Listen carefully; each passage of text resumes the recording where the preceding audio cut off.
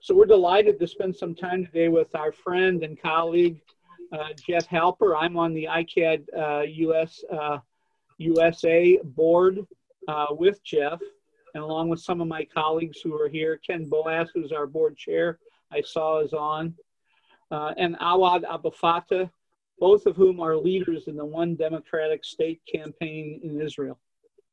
So I thought we'd begin. I mean, most of our interviews up to this point here at Indiana Center have been with folks in the West Bank Palestinians.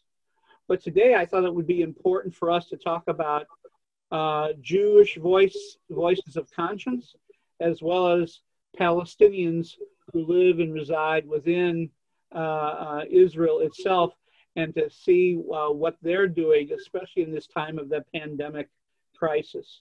So I thought we'd begin by asking both Jeff and Awad to say a brief word of introduction about how they're doing during this time of quarantine. Jeff, you're speaking to us, I believe, from Jerusalem, and Awad, you from Haifa, from your homes there. So Jeff, you want to begin for us, say a few words of introduction, and then we'll turn it over to Awad. Or the other way around, let Awad begin maybe. As you like. Fadal. Yeah, so to introduce myself first. Please. Okay. Okay, my name is Awad Abdelfattah. I was born in Kaukab village, which is in north of Palestine, today Israel.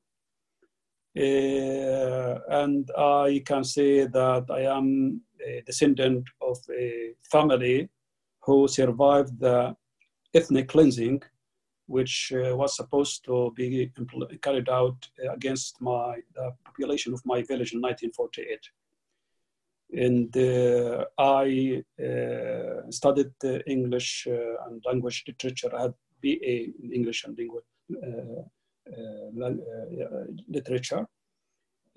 I was qualified as a teacher in a high school, and I was fired for political reasons. The year after also, I was too qualified for another school, and also I was fired. And, you know, this also, my firing for political reasons, in fact, reflects the policy of the Israeli authorities against the Palestinians, and the policy which has targeted the cultural identity of Palestinians in Israel. I became an active in a movement called Abna al-Balad, which is a Marxist nationalist movement. It was established in 1972, but I joined it at the beginning of 1980s. And I became the deputy secretary general of the movement. We advocated for one democratic state in all of Palestine. We considered ourselves part of the Palestinian national movement, and we in fact were affiliated with the PLO. Because of that, we were persecuted more than any other political party. And then after Oslo, we formed a new political party. My group, my movement, and other groups came together and decided to build a new party, shifting our political thinking temporarily, at least, from one democratic state in all of Palestine to I am not saying two states, because we never use the word two states for two peoples, but we said that since the Palestinian national movement adopted or endorsed an independent Palestinian state in the West Bank and Gaza Strip, so we said that it's okay, but Oslo was viewed by us as a catastrophe from the very beginning, and this is why we decided to build a party to counter the consequences of this agreement. I was put under surveillance all of the time, and I was persecuted, arrested several times, even assaulted physically during interrogation and outside. And the purpose was to break me out. Also my family, in fact, most of my family, consisting of 12 brothers and sisters, besides my parents who died a few years ago. At least 6 of my brothers served several years in prison. So this was quite strange to be done against a Palestinian citizen of the State of Israel, because many people in the Western countries thought for a long time that Palestinians in Israel are enjoying equality and that their life much better than those living in the West Bank and Gaza Strip or outside. But in fact, this is a longer story that Palestinians inside the Green Line have been living under systematic policy of discrimination and internal colonization. So today, I am one of the initiators of the One Democratic State campaign, and we thought that there is a time to start this campaign with the hope that it can evolve over time to a grassroots movement that can be inclusive and can become a political actor, effective political actor. So this is what we are doing in these days, in the time of the pandemic, of the current pandemic, which is almost crippling the entire globe. We are trying, in fact, to do political education through the Zoom. But as for the Palestinians inside the Green Line, because of the discrimination and because of the pandemic has revealed a long history of violence against us and of discrimination against Palestinians. So we have been trying to organize ourselves, to rely on ourselves, because our health system and among the Palestinians is underfunded, is poor in relation to the health system in the Jewish sector. So we have resorted from the very beginning to the prevention. I mean, to abide by instructions issued by the Ministry of Health and also by leaders, Palestinian leaders, so that we can protect ourselves, because we believe that if the pandemic spreads so largely, I think it will be catastrophe for Palestinians inside the Green Line, also in the West Bank and Gaza Strip, as you know. The one point that I will later we elaborate, I would say that it's very important to approach. It has been important to approach. Maybe today, what I'm going to say is becoming clear. It has become clear for many political activists around the world. But I would say that to approach the conflict from the Israel relationship with its Palestinian citizens is very important, because so far political activists around the world approach the Palestinian cause as related only to those living in the West Bank and Gaza Strip. Palestinians inside the Green Line and their status and their role had been overlooked, and their role had been underestimated. Only after the outbreak of the Second Intifada, which extended to the Palestinians inside the Green Line, many people around the world started to realize that there is a real problem relating to the Palestinians under Israeli state, because Israel has been related to as the only democracy in the Middle East. And while hundreds of thousands of Palestinians have been languishing in a racist system, systematic system. So this is what we have been trying to do, is that to expose the apartheid nature of the state of Israel, the colonial nature, so that people would know that the occupation in the West Bank and Gaza Strip is only an extension of this regime. It's not temporary. Israel is not a normal state from the very beginning. So this is what we are going to do. This is why today we are thinking that we should speed up our efforts to campaign about the one democratic state in all of Palestine. Awad, thank you so much. You know, you're exactly right. That's why it was important that we speak with both you and Jeff today, not just Jeff, but when Jeff said that he was going to be in touch with you, it was important to have you on to talk about Palestinians within Israel, not just the Palestinians in the West Bank. So thank you. Jeff, you want to say a few words of introduction and how you and your family are doing, and then we'll get to the questions. By the way, let me just, we've already had a couple of comments from John Hickox. Political movement is not a human rights issue. Jeff, you've taught him. You've said it's a political issue. He says he learned that from you. And I'll get over to hot dogs in Portland. Yeah, and I'll get to Mark Braverman's question in a few minutes. So go ahead, Jeff, please. All right. Well, first of all, it's good to see you all. I mean, I've seen you all in the flesh, but having you all together was great. You know, ICAD, you know, the Israeli Committee Against House Demolitions, has always been a political organization. You know, we're activists. You know, we rebuild houses. Some of you have been to our rebuilding camps. Well, I won't mention Kathy and a lot of other people of you have been there. And you know the work we do in terms of analysis and writing and the speaking tours and films and different things that we do.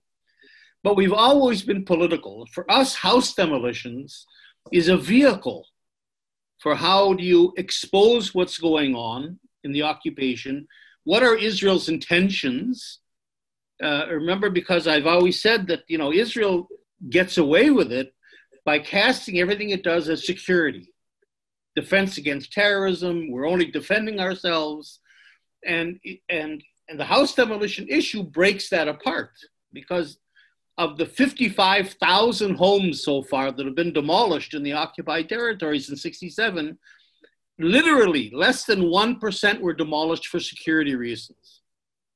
So it really, the house demolition shows that the occupation is proactive, and in fact, you know, that the Israeli intention is to Judaize the country. And this has been the last 125 years of Zionism. You know, the idea is to transform an Arab country into a Jewish country, to transform Palestine into the land of Israel. And we're right at the cusp of that being completed, that project, because in June, according to the Trump plan, and according to the agreement signed between Gantz and Netanyahu now with this new government, at the end of June, beginning of July, Israel will annex a good part of the West Bank, the major settlement blocks.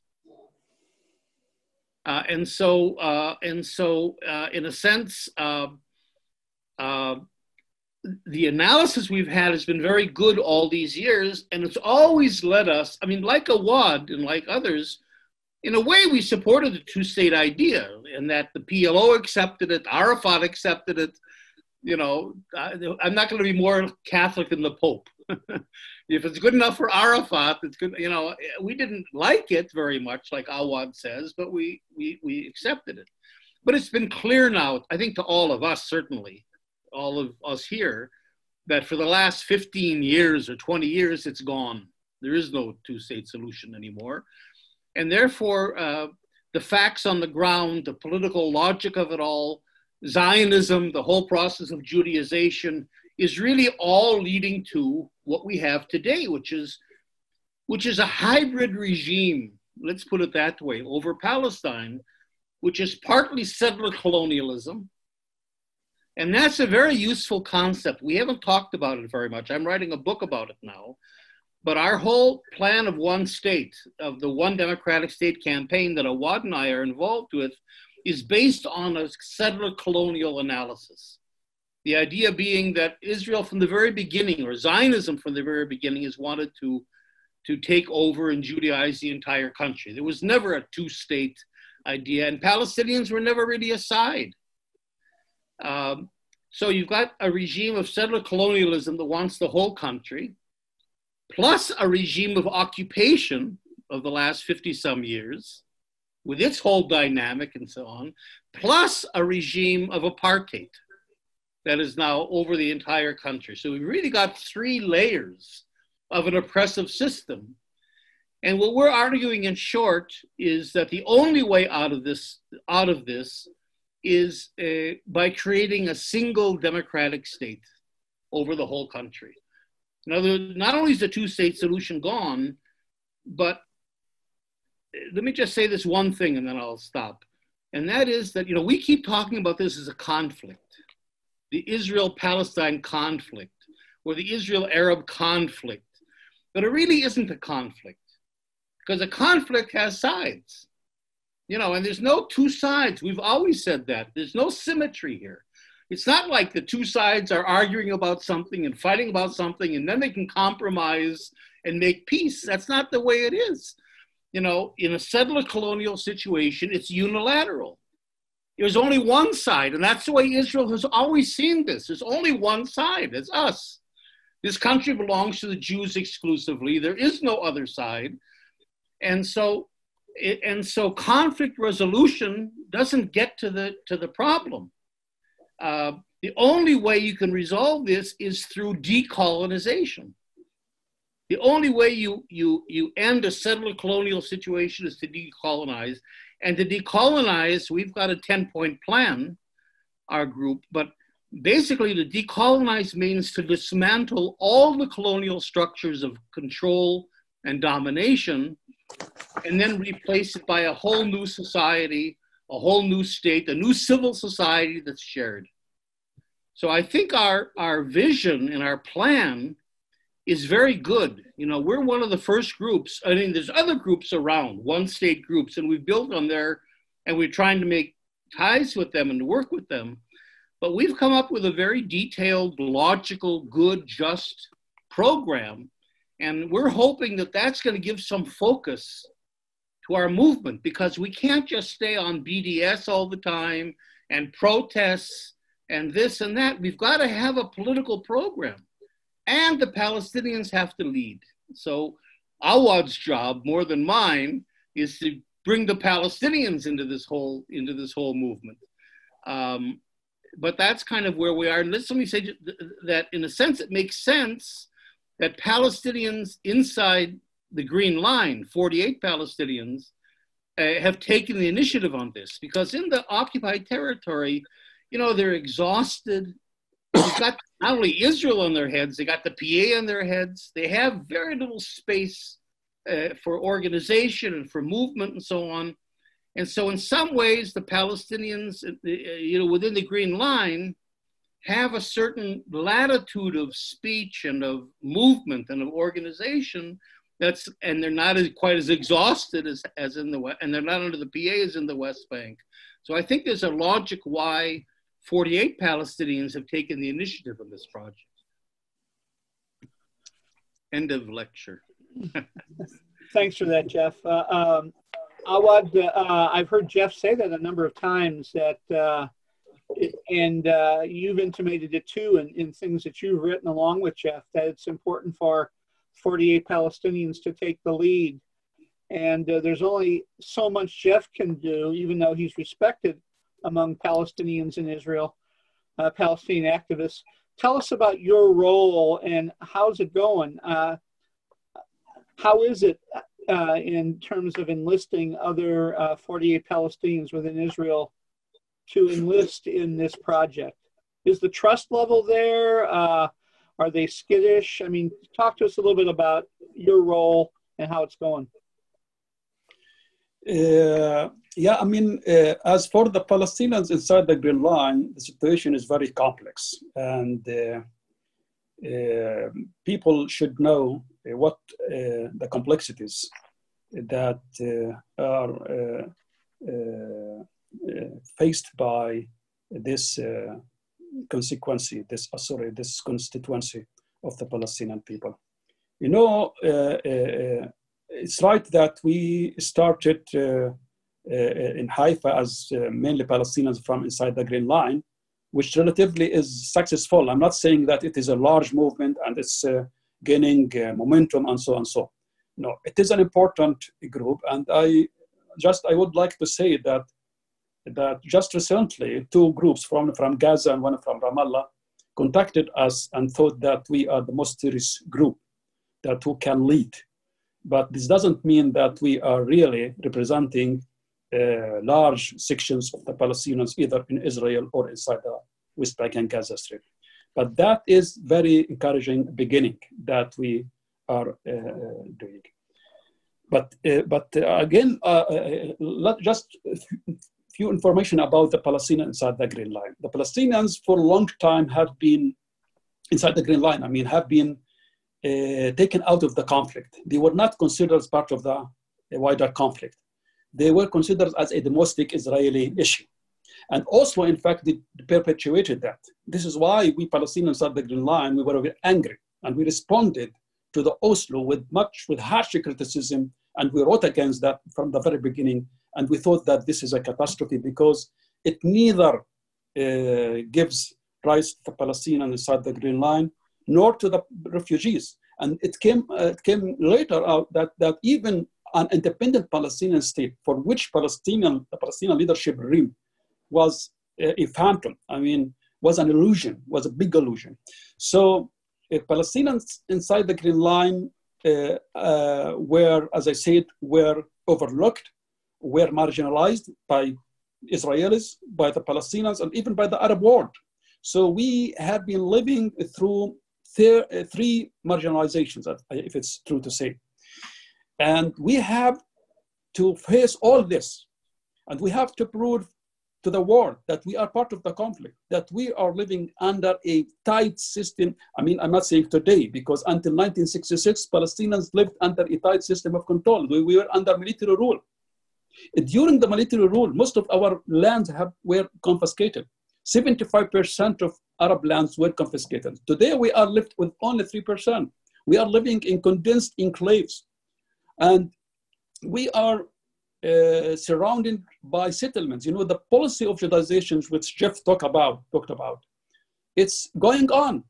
So we are still living the consequences of the Nakba. The Nakba did not cease in 48. For Palestinians inside the Green Line, it's continued. And today, we are, at that time, we were only 150,000 people. We were leaderless, we were helpless.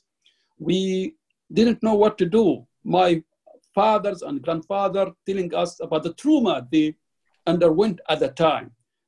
Overnight, they became a minority. They lost their homeland, and they lost their relatives. 20%, for example, of my village are outside. My relatives are living in Lebanon, and two of them were killed during the Israeli invasion in 1982. And my aunt came to look for one of the bodies because she never discovered where the body of one of them ended. So, I mean, and she could not stay here because she was 80-year-old and she could not stay here. She was living in my village. She is my aunt and she could not stay, you know? So when we say that the refugees is very important and that we, the refugees we, the Palestinians of the Green Line, every family inside Israel, every Palestinian family has relatives in the refugee camps. So this is why the issue of refugees is not only a collective and political issue. It is a humanitarian issue. It is a personal issue for me and for every person. So, I mean, now the Palestinians, after 4 or 5 decades of negligence, of marginalizations, suddenly Palestinians outside are waking up to a reality where the Palestinians inside the Green Line are playing a powerful political role inside Israel.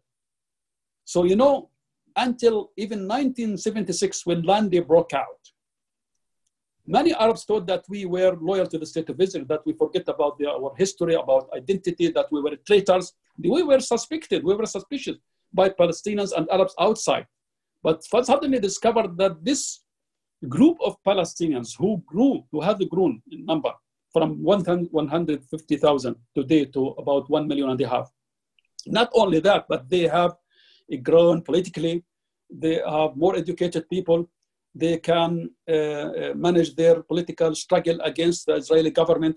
So we are creative, we are innovative in our struggle. So now they look at us as if we are going to save the entire Palestinian project, which in fact also it's an illusion. It's right that we can play an important role in the struggle for the entire Palestinian people, but that doesn't mean that it's us who can liberate the country or liberate the people from settler colonialism or liberate the Jews from their Zionist ideas. So, I mean, but we are now really struggling, trying to exploit our status, our place inside the Green Line in order to effect a change, either within the Palestinians in Israel or the Palestinians in the West Bank and Gaza Strip. At the same time, also we believe that in the future we can play also an important role in terms of our relations with the Israelis, because we are familiar with the Israelis. We have intimate relations in the places of work and so on and so. But also we should know that the Israeli society has become more extreme, more right, and more even is closing to fascism. So and the results of the elections doesn't only reflect the political game between parties, but also in fact reflects the fundamental changes that the Israeli society have been undergoing. So now we are trying to navigate through these complexities, through these difficulties, but we believe that we can do that, and this takes time. We shouldn't be naive to believe that this would happen in a few years. This will take maybe a generation, but we can really build the way, build the path of a different life, different political life, where Palestinians, including Israeli progressives, who can join the struggle, and we can open a new horizon for the next generations. Thank you, Awad. Jeff, I want to combine a couple questions I've been receiving with a question I wanted to ask you. So the questions are from Mark Braverman and Linda Ramsden. And I'm going to combine them with the questions that I had as well. So you mentioned about your relationship with other one-state groups. And for those of us in the West, unless you really study them, you know, in minute detail, they all, you know, you hear one state. And so they all seem very similar. Talk to us about your relationship with other one-state groups, what sets yours apart, and you alluded to it before, but talk a little bit about the strategic vision and plan for the ODS campaign, your campaign, and then what we can do to be supportive. I know there's an awful lot there, but you get the gist, right? Of what I'm asking. Yeah. Right. Well, you know, the one state idea that came from Linda Ramsden and Mark Braverman and myself. Okay. I mean, the one state idea has been in the air for a long time. I mean, that was for many years the program of the PLO itself. I mean, the PLO began as a Palestine liberation organization, and its idea originally was to liberate Palestine. And then it kind of got into the whole two-state kind of a thing by the middle 1970s or so. But certainly the idea has been there. I would say it's been over the last maybe 7 or 8 years that a few small one-state kind of groups emerged. Awad can actually talk about that because he's been very involved with a group that's been meeting in Istanbul that I haven't been involved with. But they had meetings in London. There's been meetings in Munich. There's been meetings in the States. They had a meeting in Texas, for example, in Houston. It's more of a network. It isn't really a bunch of organizations. And I think we share very much of the same vision. I think our plan, if I can say this, our plan is more detailed and more thought out than the other plans when we formulated our plan, we took the London Declaration, the Munich Declaration, and so on, and we combined them. And I think we've added a lot to it, but there are a few, I would say, nuanced differences that still have to be worked out. One of them has to do with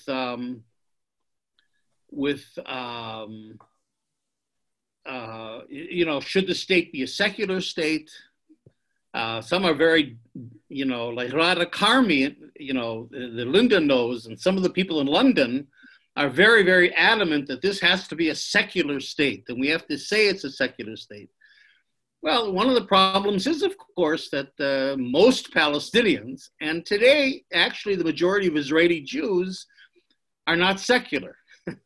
They're either religious or they're traditional or whatever. So, I think part of the trick is, I don't want to say a trick really, but part of the trick is to frame this in a way that it says things that people would willing to agree with without hitting red flag words. So, for example, in our project, so we don't talk about, in our program, we don't talk about a secular state. We talk about a state, a democratic state, where the authority to pass laws and to govern rests with the people. Well, that's a secular state. It rests with the parliament, it rests with the democracy, with the people, not with religious laws or anything else.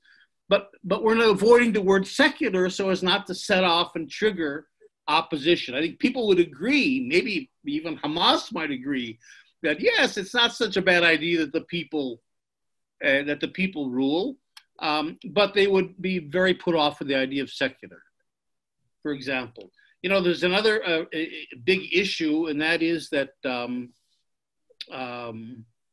lot of Palestinians, I think, are very reluctant, and it's very hard for them to think in terms of one state from the point of view of normalizing with Israeli Jews. I mean, Israeli Jews become part of the state, of the one state with equal citizenship. That's not so easy for a lot of Palestinians to process. So there are some Palestinians and some of the other groups that are saying, well, let's forget this issue about nationalism. Let's just have one person, one vote. That's it. That's the London group, for example, is very strong with that. Just one person, one vote. And that way, okay, we're all here, we're all equal, but, they're not, then in that sense, they don't have to deal with Zionism or with Israeli identity or whatever. The problem with that, from our point of view, is that, we're not living in Nebraska. We're not just a collection of voters, but there are national identities here. I mean, the group that Awad is a part of, Balad, puts a lot of emphasis on Palestinian national identity. The Palestinians have been fighting for their national identity for the last 70, 80, 90 years or more. And with Israelis too, to ask them to, well, you're not going to be Israelis or Jews anymore, you're just going to be voters. Doesn't seem to be realistic. So we've had to find, again, a middle road. Binational was too much for most Palestinians, a binational state, because it forces them to admit the legitimacy of Zionism. And so the way we're approaching it is, it'll be a democratic state of equal rights of all its citizens, a normal democracy like Nebraska. But it will also, there's a place in there where we also respect and protect the collective identities of all the peoples living here. So if you want to be religious, if you want to be Israeli, if you're, a Palestinian refugee coming back, most of the refugees coming back have no concept of what a civil society means.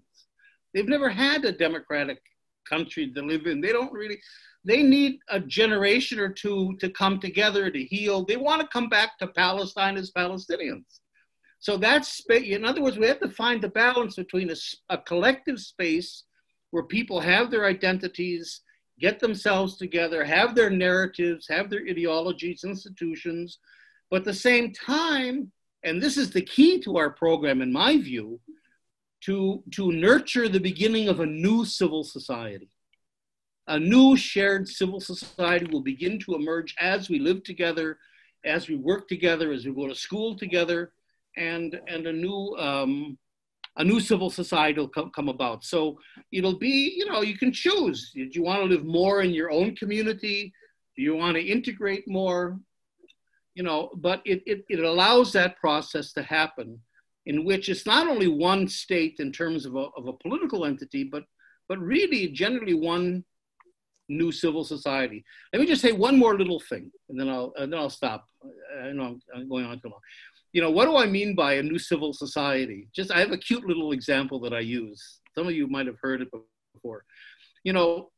Well, in the outside of the United States, in the United States, football is the NFL. In the rest of the world, football is soccer. And it's a big thing. And in the FIFA standings, FIFA is the World Football Association, the Palestinian national football team has a higher ranking than the Israeli national football team. And neither one has ever succeeded in getting into the World Cup. And that's a huge thing. And that's like 100 times bigger than the Super Bowl, the World Cup. I mean, can you imagine a time when we have our one state and we're just beginning, we're starting to know each other, we're trying to find ways to live together, and all of a sudden our teams are combined and we're strong enough to get into the World Cup? We don't have a name for the country yet, but our football team gets into the World Cup. I mean, just something like that would be a tremendous nation building sort of an experience. So our program, I think, allows a normal life to begin to develop, from which a new society, and from which even the name of the country will emerge. We don't have a name for the country even today. So that's just a little bit some of the issues we're talking about. Yeah, thanks, Jeff. I've heard you use the example of the football team. It reminds me there's some similarities with the rugby team in South Africa. Exactly. Yeah. Awad, I wanna ask you. This connects to the One Democratic State campaign, but it's a little off subject. Mm-hmm. We'll come back to ODS, but I can't let you go from the interview today without asking you about the inequalities in the Israeli healthcare system during this time of pandemic. This coronavirus time has widened the gap between the majority Israelis and the minority Palestinians, in spite of the fact that the Palestinians make up a large part of the healthcare workers and first responders in the Israeli health system. So can you say a word about how Palestinian citizens of Israel, how they're receiving medical aid and treatment during this COVID pandemic, but also about the great number of Palestinians who are part of the medical and other frontline professions playing critical roles during this time?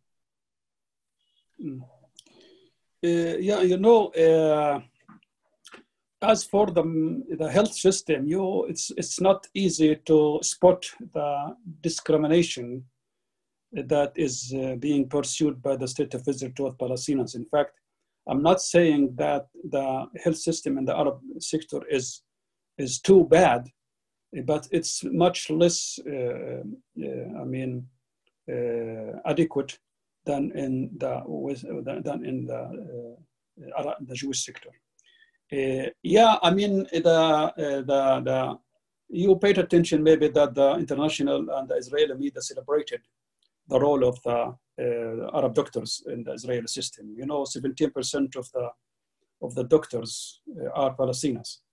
But you know why? Because say that again. Say the percentage again for us. 17% of the doctors are Palestinians who are serving in Israeli hospitals. Because recently most Israelis go to the high tech, and Palestinians still, believe that to be a doctor is a very good thing, the best thing for a Palestinian family, and it is like a source of pride for a Palestinian family. This is how happened only after the takeover of most of our lands, because Palestinians were left with no land, with no source of living. So Palestinians have to go to education. And a considerable middle class has emerged among Palestinians inside the Green Line, which is really a good thing. And this did not happen because of the Israeli positive policy towards Palestinians, but in spite of that, in spite of the discrimination and repressive policy pursued by Israel against us, Palestinians have managed to get good education. And we have tens of thousands of Palestinians graduates, students and graduates. So, I mean, but you know, when you celebrate this fact that Palestinian doctors are serving in the Israeli hospitals, because you know, you as a doctor, you treat every person, regardless of his religion, of his nationality, or gender, or so on. But you know, the media ignores the vast majority of the Palestinians, because they celebrate that there are doctors who are mainly engaged in healthcare, but they ignore the vast majority of Palestinians. Hundreds of thousands of Palestinians are living under such a system of discrimination. And you know that 52% of Palestinians are under poverty line inside Israel, which is, you know, Israel is a very strong economy. It has a very strong economy. It's, and it is among the most advanced countries in the world. But at the same time, you can find that half of its non-Jewish population are living under poverty line. So this also reflected in the health system.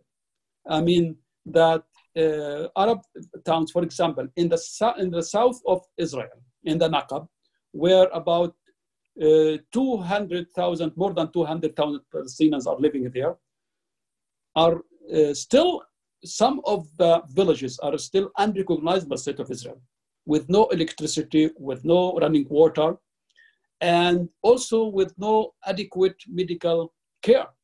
So, I mean, and a few years ago, there was a big battle against the so-called Bravery Plan, a plan which aimed to expel the Bedouins, the Palestinian Bedouins who are living there, and concentrate them on townships without a source of livelihood, like it did in the 70s and in the 60s and late 60s, you know.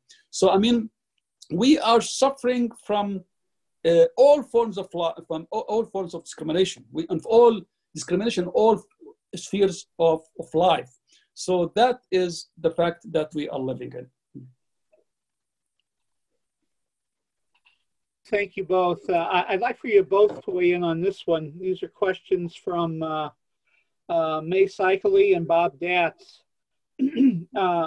I'm sorry, Newland Smith and Bob Datz. Newland asks, would the one democratic state have nuclear capability? And maybe talk about, you know, international treaties, you know, broaden that, but address his particular question. And Bob asked about the example of Yugoslavia, where artificially united ethnic groups separated, sometimes violently. And he asks, is our species enlightened enough to toss off national religious identity long term? I mean, which is really what you're asking, is it not? In the One Democratic State campaign, when you talk about the creation of a new civil society. So anyway, if you could both address both of those, I'd appreciate it. Well, I think, first of all, it would be a nuclear state, since Israel has nuclear weapons. I think the idea, I mean, this is also an issue of Palestinians, you know. There's all kinds of other plans out there besides the one state. You know, there's binational plans, there's a thing called one country, two peoples, there's confederation ideas. I mean, there's all kinds of, And the bottom line for Palestinians when they hear all these things is who controls the military? Who controls the security? Who controls the police? You know, that's, you know, and if you can't respond to that, then they wander off and go get a cup of coffee. So I think in our plan, you know, I mean, our plan has to be fleshed out a lot. We just have the outlines of a plan. But I think our idea is that that the military security will be fully integrated. I mean, it isn't like Lebanon. It's not, there's no binational or multinational thing in which is a key. You know, the president is this ethnic group and the prime minister is that ethnic group and the chief of staff is from somewhere else. It's really a democracy in which you're trying to get, based on merit, actually, the best, most professional people into the different professions. And so the idea would be that it would be an army, a military, a police force of the people, of the country. And it written in our plan, we say that we're dismantling the structures of domination and collectivity so that no group is able to dominate any other group structurally in our kind of a system. Now, it's true that, you know, look at Scotland. I mean, look at Canada even, you know, I mean, it's not easy in the US in many ways for groups to live together. I think part of our assumption, maybe Awad can speak to this, part of our assumption is that, you know, we belong to the same country, and that if you create a win-win situation in which it's good for everybody and everybody's prospering and you know, and everybody feels a sense of ownership in the country, that there's really no motivation to go break off. And you have your identity. It's not, we're not saying you can't be some, you know, you could, but you know, there's really no reason to break off like that. Now, it could be actually, I mean, if you think about it the other way around, we're talking about a two-state solution that failed and now we want one state. But if you look at the UK or Brussels or Belgium or, you know, some other, you know, country, Spain and so on, maybe it goes the other way. Maybe you start out as one country or you have one country and then at some point the groups say, look, we don't want to live together anymore. We, the Catalans, don't want to live with the Spanish, and we, the Scotch, don't want to live with the English. And then it doesn't have to, it could be like Czechoslovakia. It could be a more of an agreed upon separation. So maybe someday there will be two states or more, or maybe the whole Middle East will begin to go back to the whole idea in the Middle East, you know, and Awad is actually inserted into our program that we have to relate to the wider Middle East. You can't decolonize one country in isolation from the rest of the region. Well, the Middle East has never been a region of states. The states are all artificial impositions of the Europeans. But it's always been, the Middle East has always been multicultural. It's always been all kinds of groups living together. And so I think maybe if we maybe take an EU model or take a bioregional model. The Kurds in northern Syria were playing with this model of, you know, Öcalan had a model of ecologic democracy and so on, communalism. I mean, there's a lot of models out there, and I think one advantage we have is that we can begin to be creative and you know, we can anticipate these problems that other countries have had and try to come up with different kinds of approaches, including in the wider Middle East. Maybe let's begin to think beyond states, and how do we get back to you know, the whole idea of bioregionalism, which is a very interesting idea, basically says there's two things that are most important to people: their own community, even their own ethnic, religious community, and their local community, their region, and global. And this stuff about the states in between are kind of are the problem, because the states are artificial. You know, you know, there's some. Well, I won't get it, but you know, so in other words, we can maybe find a way to get a coalition of ethnic, religious, community groups in the Middle East together and find a kind of a structure that avoids the divisions that you have in states. And that way you can avoid a lot of these ethnic divisions. Just, you know, it gives us a chance to kind of think creatively. Good. Thanks, Chef. Awad, do you want to weigh in? Yeah.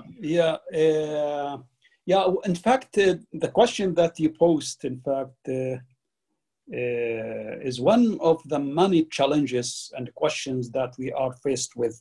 And that is very natural that, you know, nobody, no group, in fact, neither ours even, has a definite model for the solution. But we have a vision. We should need a vision first. And then maybe life will respond to that. The dynamics of life, maybe over time, over the course of our struggle, new models, different modified model will emerge. But what we want to be, what we have to be aware of is that there is a bitter struggle and conflict going on for more than 100 years in this country. And there is need to end this bloodshed. There is need for a vision for those who are living here, who are killing each other. But first, we have to be aware that Palestine was invaded by a foreign colonial group, and that this is a colonial or settler colonial struggle. So now, what are the options before us? Either the indigenous people usually either were exterminated or succeeded in expelling the colonialists, or absorbing or living together with the indigenous. And now maybe the South African model is one which inspires us more than any other model, in fact. There is the Algerian model, the latest two models where I know. The Algerian model that the settlers left as a result of the Algerian resistance. Although, as learned later, that even the refugees were offered a choice to stay there and become citizens in the Algerian state, but they refused, they left. So we have the model of South Africa, and we know that also South African model is facing serious problems these days, social problems, the gap is growing.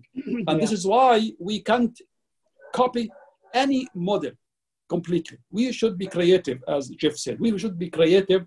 What kind of model can fit for this type of a struggle? But we think that now, what is the reality in Palestine? It is a one-state reality. That is a striking fact. Nobody can ignore that. That the state of Israel, more than any time before, is saying that we are in control of all of Palestine. That occupation in the West Bank and Gaza Strip is not temporary. It is permanent. And it is passing laws to perpetuate that. And the superpower, the biggest superpower in the world, is supporting that. So what should we do? But the Palestinians are still there. The Israel is still that the Zionist movement succeeded in building a state in Palestine. But it has not, we can't say that it has triumphed, finally. I mean, there is no decisive victory. Palestinians are still there. Half of the population who was living in Palestine are Palestinians. And those who are in the exile are still striving to come back. So the struggle continues, the problem continues, is living, and the Palestinian cause is still on the agenda of the world. So you can't say that I keep controlling Palestine without a resistance. Palestinians continue to resist. It's right, they are weak, they are fragmented on the level of their leadership. The Palestinian leadership is divided catastrophically. But the Palestinians on the ground, they are saying no to the settler apartheid system. They are not going to succumb to this reality. This could take tens of years. But why, as I can evoke an argument with Rolf Meyer, who was the chief negotiator on behalf of apartheid with the ANC. I asked him other son, but Awad, whether he expected that quick collapse of the apartheid regime after he entered the negotiation. He said no, he didn't expect that. But I mean, he would. The Palestinians in Palestine are with, even if their leadership are not advocating one state solution, but things are changing. The mindset is changing. And only recently, an important research center polled Palestinians, saying that 38% of Palestinians believe in the one state solution. This is contrary to 1 year or 2 years ago, and where only less than 20%. Today, more than 60% don't believe that the two solutions is possible. And but what is the challenge? That one of the challenges standing before us is that even those who are really frustrated with the two-state solutions among Palestinians have not decided finally on what kind of model they should embrace. Yeah. So this is part of the Palestinians whom we are engaging with, to convince them that we should embrace the one-state solution. Of course, this doesn't mean that this only enough, because there are groups with whom I am, of which I'm part, who are trying to reunite the Palestinians, because in order to really become a powerful force, I mean, to effect a change, first of all, the Palestinian people should be united. If Hamas and Fatah can't work together, so we should start from below, grassroots or mass mobilization. This is what many groups are trying, even intellectuals, youth activists, academics, people organize smaller groups, mobilizations on the ground. So what I call this, that rebuilding the Palestinian liberation project from below, outside the structures of the leadership. So this is the only way to get out. If Palestinians can be reunited, then they really can impact the Israeli society. If the Palestinians can come out with their unity and with a vision with a vision that embraces democracy, one democracy in all of Palestine, that can capture the imagination of certain sections of the Israeli society, and also the freedom fighters around the world and civil society around the world, like the ANC did. I mean, the ANC was consistent in embracing one state, one man, one vote. This is what it should be done for the Palestinians.